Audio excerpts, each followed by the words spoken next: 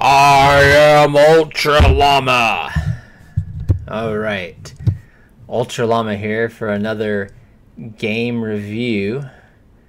And I've been experimenting with these a bit. I've had a few issues along the way. And so the big thing I've been experimenting with is commenting while I'm playing and commenting after the game. So this is what I'm going to comment after the fact. And we'll see how this goes. So I'm using Snagit to record these, and I had a little issue with the last one. So I use a blue blocker called, let's see if I can bring it up here. There we go, Iris. So this is actually a really great program if you need a blue light blocker, if your computer's bugging your eyes, you want to sleep better. This is really a great program. It's not, I don't remember how much it is, but it's not very expensive.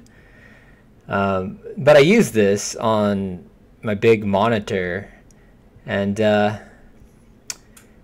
it's not really like when I use Snagit, it's not supposed to it's supposed to just get what the video looks like without this, but for some reason it did not do that last time, so I now have this back on the regular mode. Alright, so don't know what to say, my cat was bugging me there for a second. So, okay, let's start this game up, and first thing, this isn't a very good first hand, I wouldn't say. It's not bad unless the US has Red Scare, though. The worst thing is that it's got NORAD and US Japan in it. And Blockade, because typically I'd rather hold Blockade to at least turn 2, but that might be a little bit difficult with NORAD and US Japan. So the other thing, that's not a great headline. The Arab-Israeli War is a good one, though.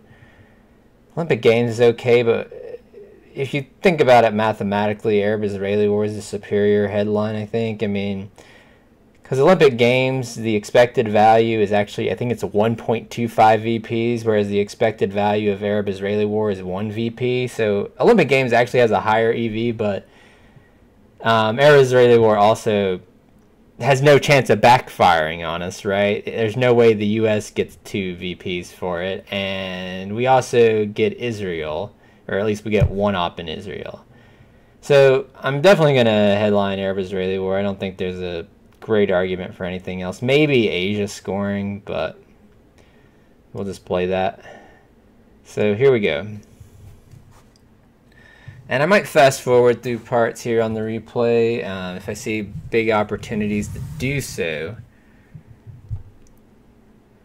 Okay, and so my opponent here is Cedric13. I have never played this opponent before this game. I don't know if I bring up his stats. I probably do at some point. There we go. So yeah, rated 1577.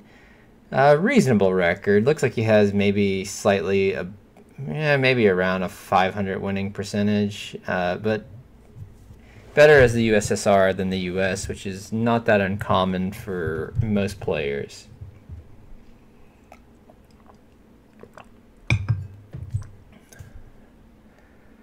And you know, I don't remember, I didn't start recording this to after the,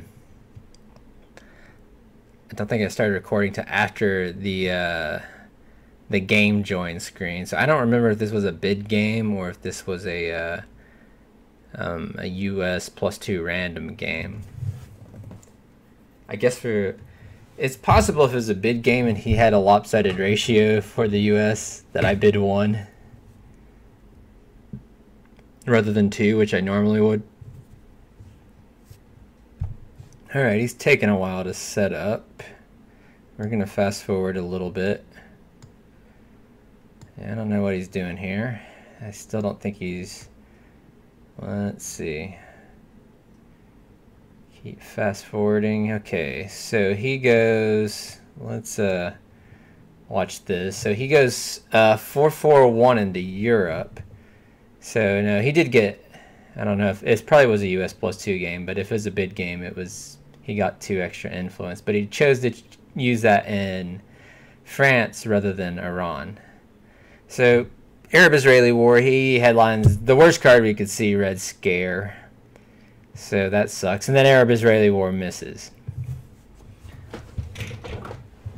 Alright, so probably just going to coup Iran since he left it so vulnerable, but I get a bad roll here as well, so not going too well for me, really. The only thing I got going for me is I have the 3 mil-ops, and he doesn't have a great coup target, but really everything else is going against me. Okay, and so I just go ahead and score Asia here because I know I'm not going to have the ops to really do much.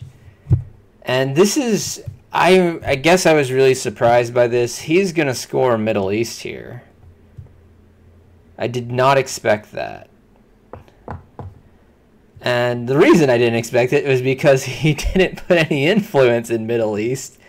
Let's run through that real quick. He didn't put any influence in the Middle East. In the what do you call it, the pre-game, I don't know, the setup, that's what we call it. So he didn't put any influence in there. I didn't think he had Middle East, but it turns out he did. So I get burned there, and now I'm in pretty bad shape. I'm down 3 VPs. He's got a good position in Europe. I'm under Red Scare.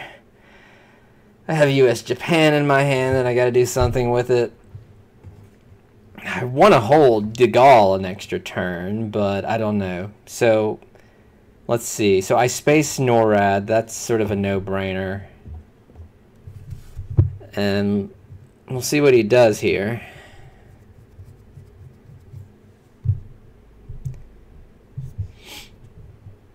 And so this is a... Yeah, he goes right into France.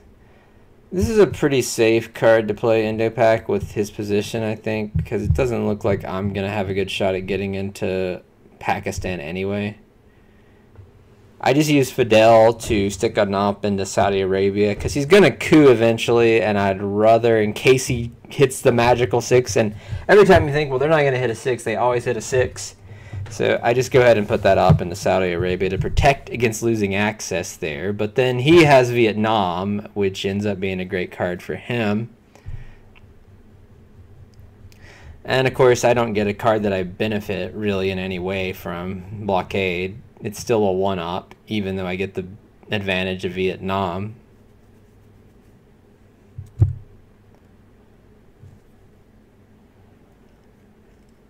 And I can't remember what I did here. I mean, my guess is I either play US Japan into South Korea. That's my guess. I think I play it into South Korea. But I don't remember.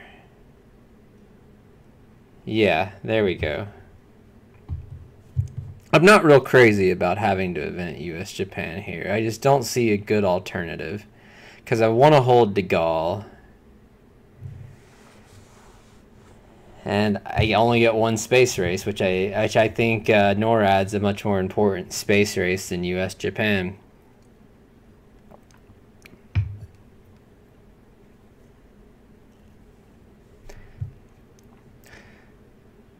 Alright, so in turn 1 review, he's in really good shape. Like, he had by far the better luck this hand. He's got Europe domination, Middle East ahead. He's really not even far behind in Asia. And so let's look at my hand here real quick. So, let's see. I can't remember if defectors came out the previous hand.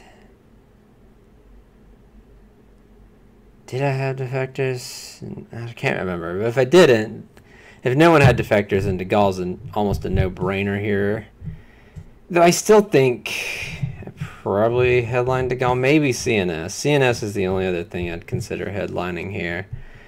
So let's see what I did. I went with De Gaulle. And of course he had Marshall. So he's had an abundance of luck here early.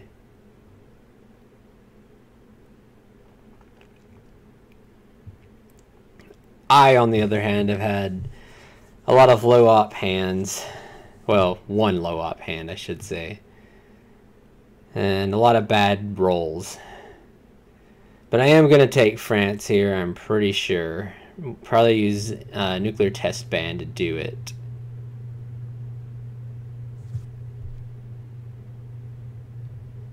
And I don't know what I was doing there.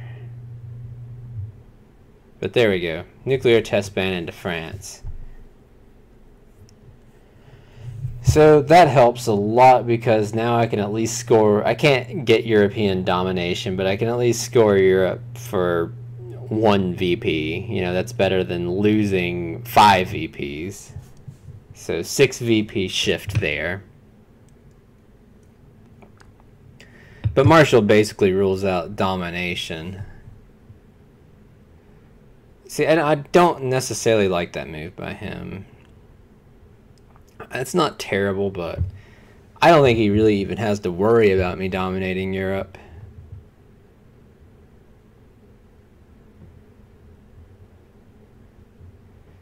I think I'm probably going to score Europe here.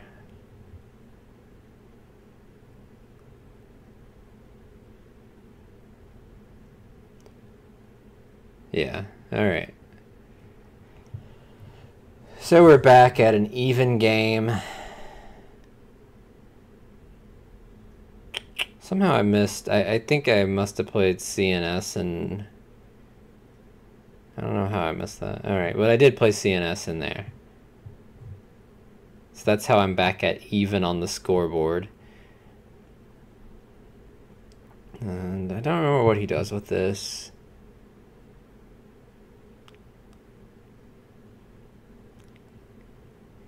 He doesn't have like, I don't know what I would do if I were him actually.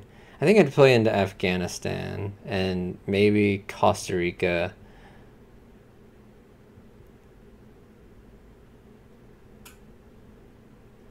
And then maybe just, I don't know about the third one, maybe go into Egypt.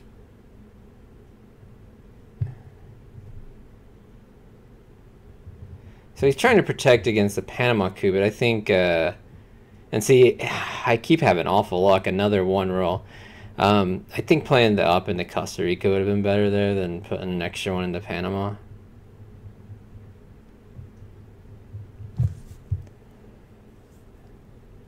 So I'm thinking I don't know what I'd do with this right now, but I'm probably going to end up taking South Korea. I guess I got to definitely get ops into the Middle East because I'm in pretty bad shape there. He makes this weird move where he plays Suez into France. And, you know, one thing about doing these reviews in the like commentating afterwards, I can't see what was taken out of the deck, so I don't necessarily remember. I'm guessing the reason I put a bunch of ops into France is because now de Gaulle and Suez is gone, and I'm worried that he's planning some sort of Truman thing on the last turn, or the last action round. He just throws a bunch of ops into France and then plays Truman. So I went ahead and just overprotected it by a lot. And I took South Korea, but we're in crap shape in the Middle East, as you might be able to tell. So I'm probably going to put 1... Yeah, he's just loading up in the Middle East, but I'm probably just going to... Yeah, 1 into Syria. And hope to God he doesn't coup it. That's all I can say. I'd much rather him coup somewhere else. Or not coup at all. That would be... Okay. I don't really have any reason I need him to coup. I haven't had any access cards like D-stall or D-call. So, yeah, there's Truman. He decides to dump it after. But luckily he misses the roll, so we still get a VP and we maintain some presence in the Middle East. So the great thing on this hand, and I'll pause again, is that we have D-stall. Independent Reds is okay too. We only got 1 op into Yugoslavia, so it's not really a big deal. We got Truman, which is good because you can get rid of it. Now the question is, what do I headline here? So I think Defectors had not come out yet. But I can't really headline CIA, I don't think. Because, yeah, because DNC, he could have DNC and that would end the game. And Arab-Israeli wars benefits are much more limited this time. I'm thinking I headline Truman. Let's see what I did. Maybe I headline CIA though. I don't know. That would be a very risky move. Oh, wait. You know what? I definitely... Okay, I'll take it back here. DEF CON's at 4, so I definitely headline CIA. If DEF CON's at 3, it's a totally different situation. But at DEF CON 4, which is unusual here, CIA's not a bad move because, I mean, he can defector it, and I guess that's just okay. I mean, it can end up in the late war deck again, but I don't really mind having it defectored so that he doesn't see my hand, though he probably knows most of my hand anyway, so it's not too huge of a deal.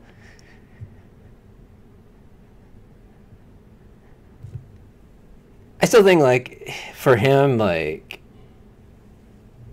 defectoring CIA might still be okay. And I'm going to pause for a second here.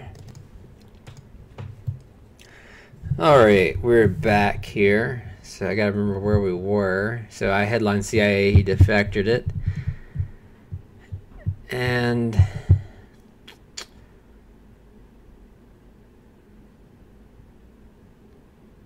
I couped Panama, right? Is that what happened? So he's going to coup Egypt.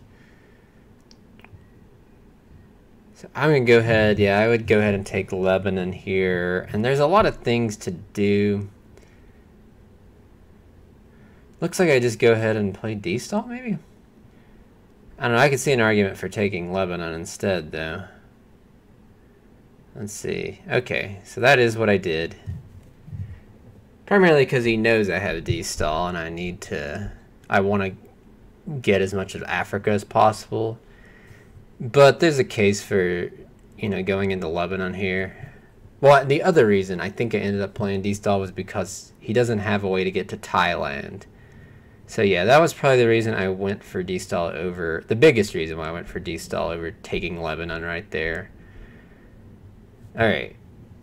And so I think he makes a mistake actually even trying to contest for Thailand here. I think he should have just gone for Algeria. So now I'm able to get Algeria.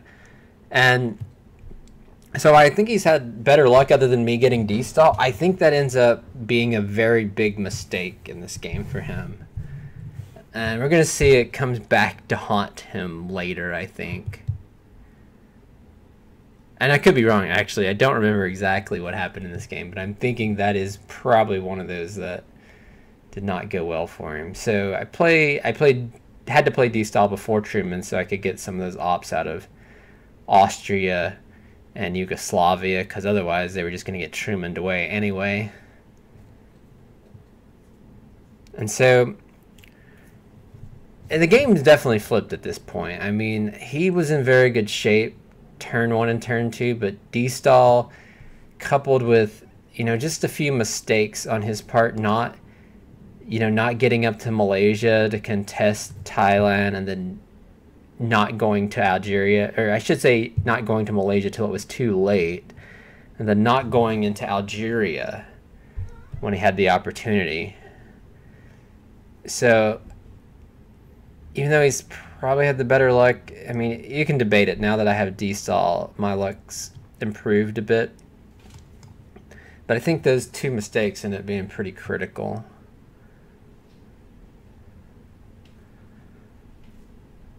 So I still don't have a lot of ops here. I think what I'm probably going to do is, I think I probably put a third op into Venezuela. I don't know what I did with the other one. Maybe Libya? Could also be Argentina. Okay, so I just go ahead and overprotect Thailand. That's fine too. Now the downside is, if he gets Sadat, he can wipe me out of Egypt, and I don't have a way to get back immediately. But if I think he might make a move in Thailand, this also makes sense. So pretty standard here with Warsaw Pact. So I end up putting 2 into Austria rather than 2 into East Germany. I just have a lot of ops in there already, and I decided to go that route. But that's pretty a minor difference. I mean, I could have put the 2 into East Germany as well. It doesn't really matter. All right, so we held on to 5-year plan, which could conceivably be useful, but maybe not. All right. So now we got an interesting hand.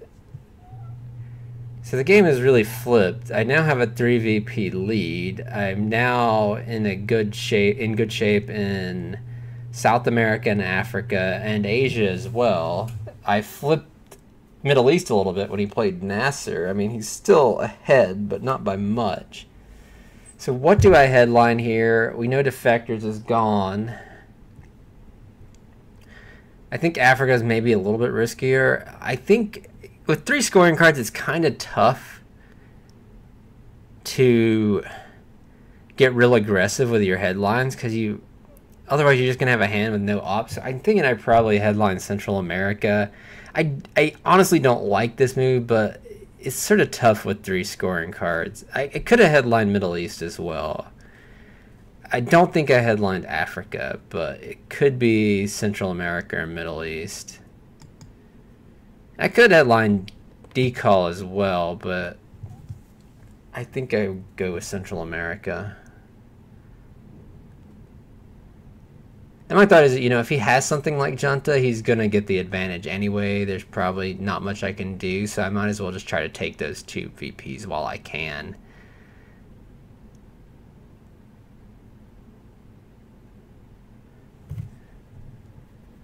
So we go ahead and coup Iran, and that works pretty well. And so the lead's only 5 VP still, but the game is definitely looking much more favorable.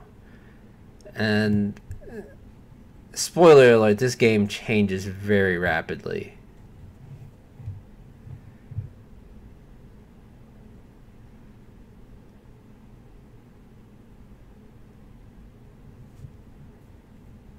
Alright, so Libya and Saudi Arabia makes sense. And the reason, I mean, maybe it's obvious the reason, but I have Middle East scoring in my hand, but I also have OPEC.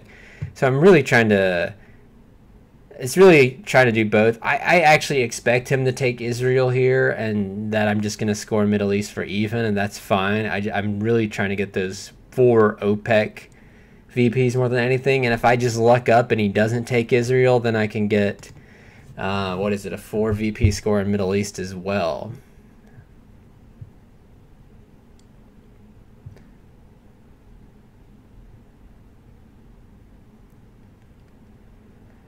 And I think if you see what I was moving my card there, I was potentially debating using 5-year plan on Middle East. Okay, so he plays VOA here, and it ends up not being that effective because I got Decall. I just go right back into Africa.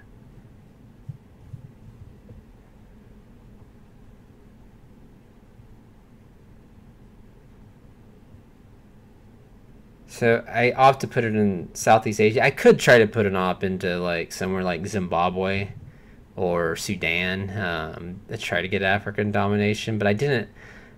I think in my head, my thought is that it was going to be tough to get African domination with all these scoring cards in my hand, because he's obviously going to probably have more ops than me. And so he gets puppet governments here, which is a big card for him.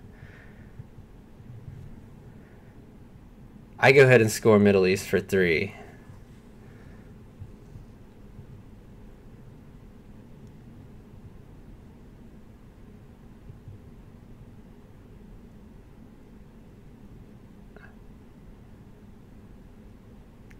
So the game is, it's starting to... I'm looking in better shape, but he's still like, this puppet governments and VOA combination's pretty big, so I'll just pause it for a second. Let's get rid of that. Okay, so the puppet government's VOA combination is pretty big. That gets him into South America. So even though I have the VP lead, he's certainly not out of it. However, it's really swung in my favor because he made a big mistake not playing into Israel and trying to block my domination in the Middle East. So that's 3 VPs. He probably couldn't do anything to stop OPEC, so I was going to get those 4 anyway. But then let's go back to the Africa decision, right? I'm up 3 VPs in Africa. I'd only be up 1 if he had taken Algeria. So maybe it's not huge, but this is a game where it's like these little things started to add up for him. And sometimes that's just how it is. So he has to use this, and that's fine. He only loses 1 VP now, rather than 3. But having Algeria would have been a better, position than having Angola, which I can flip later. So the game's starting like it's really, I wouldn't have guessed it got this lopsided based on turn 1 and turn 2, where it looked like it was very much in his favor. And the mid-war is normally in the U.S.'s favor, but it's really just a combination of small mistakes that ended up adding up into big mistakes over time. And just me getting sort of lucky scoring some of these scorecards with advantages when I probably shouldn't have been able to. So he uses that, but then now I've got a 15 VP lead. That's a really big lead, and he's in a little bit more danger now. And so here's the penultimate turn here. I now have We Will Bury You in my hand. Now, I think UN Intervention was still outstanding, so this was not a slam dunk. But I'm thinking this is what I headlined here, because I'm looking at this game, and I don't necessarily know that the long term favors me. I mean, it's not bad, certainly, but like, he's going to tie up Asia at the very minimum. I really just have a 1 VP lead in Europe. I mean, he could conceivably flip that later on if he gets tear down this wall. I'm in good shape in the Middle East, but not like Sadat negates my Egypt position. He could take Israel, so he could get domination there too.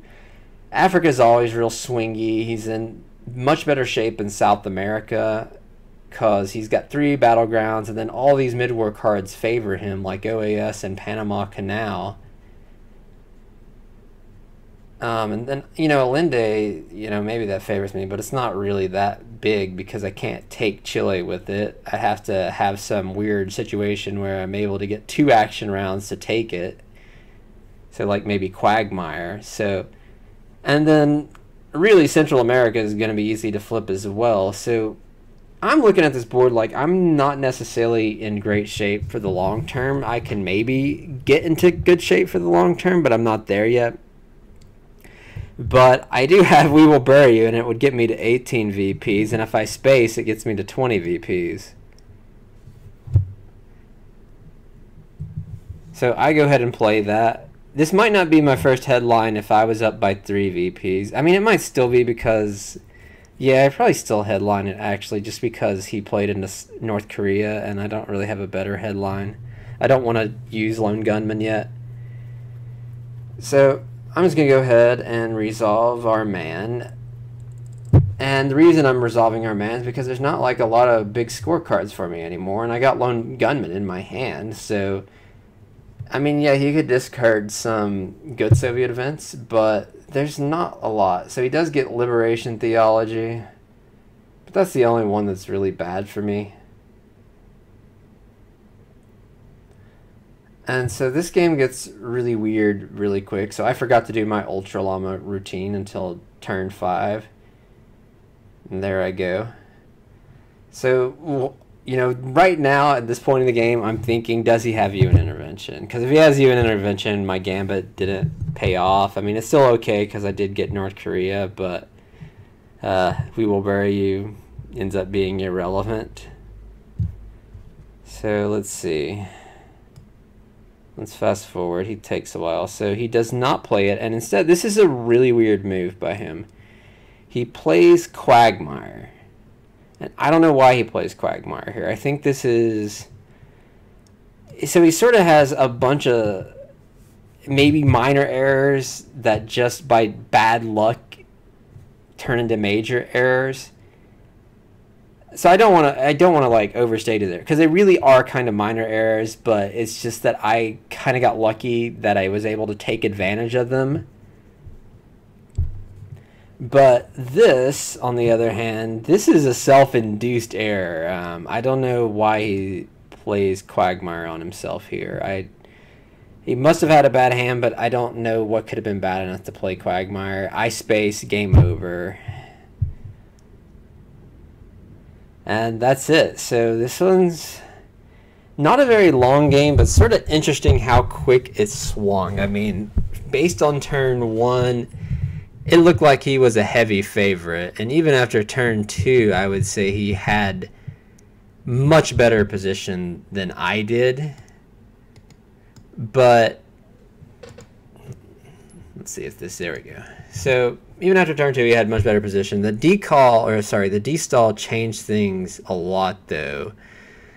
And then just these little tiny errors added up over time. Me being able to get into Thailand because he hadn't played into Malaysia. Me being able to get to Algeria because he tried to go for Thailand too late. And then South America doesn't come out in time to save him. Now you notice, like, I have to give him Camp David, or maybe I could have actually. I think I did have another space, so I could have spaced Camp David actually, but still, I mean, if he could have just found a way to scrape out a few more points, I don't think this is a game that's over by any stretch of the imagination. It's possible to come back from the situation if he just finds a way to be only down like 15 VPs here. He's got a great spot in South America. He could pretty easily wipe me out of South America entirely. He could flip Europe late game. He could maybe flip Asia, because I'm going to have to event Yasuri, but I think, you know, I'm probably going to use some of those ops from the other cards to prepare for that. So Asia will probably be a little bit more difficult, but it's possible.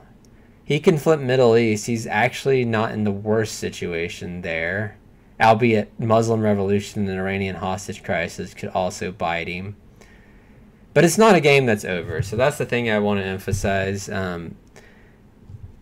Even though the scoring card luck shifted in my favor quickly, this was not a game that was lost for him.